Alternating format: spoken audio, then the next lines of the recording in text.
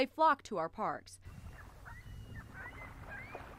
And as you can see, they're making themselves at home, but what they're leaving behind isn't sanitary. The bacteria counts have been relatively high. When you have a lot of bacteria in the water, then it's not conducive for the public to swim in it. There's really no way to clean the water because it does stay stagnant. Rainfall and stuff fills it, evaporation and stuff like that.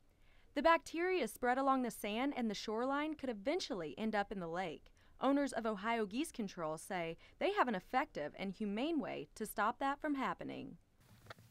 Wow.